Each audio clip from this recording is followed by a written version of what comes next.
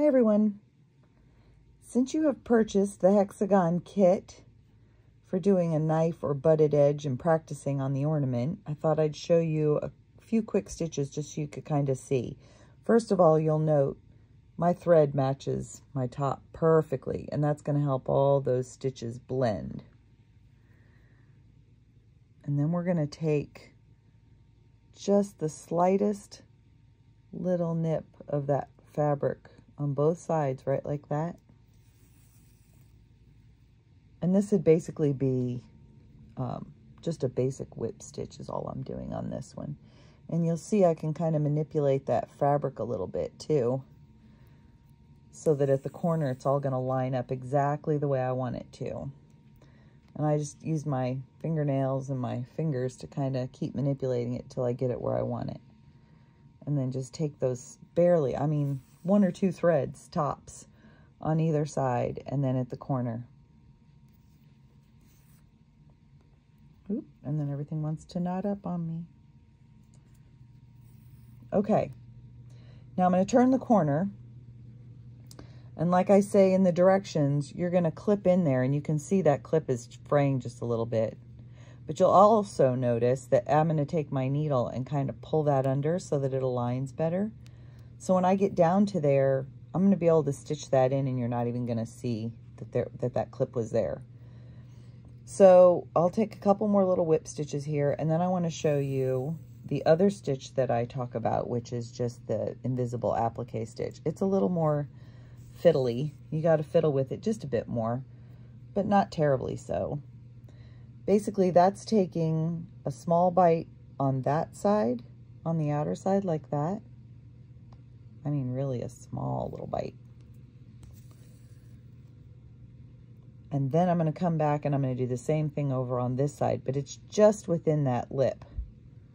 Can you see that it's just within that lip there? Just within the fold. And it takes a little bit more time to do that stitch, but you can also travel a little more. See how I can travel further on that one? I don't have to, on the whip stitches, you really have to kind of keep them close together. But when you're doing this stitch, you don't have to stay as close. You can travel just a little bit further within those folds of the fabric, which is really nice.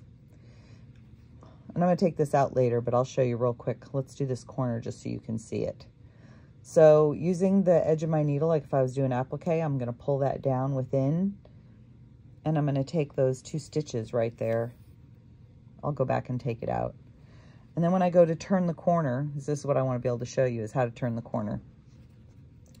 You'll see that when I was ironing, I didn't quite get that exactly where I wanted it, but using the tip of my needle, I actually like to do it from above. I can take that little bit and just pull it and fold it in. And as I'm folding that in like that, see how that folded right in for me with that needle? Then when I go to take those stitches,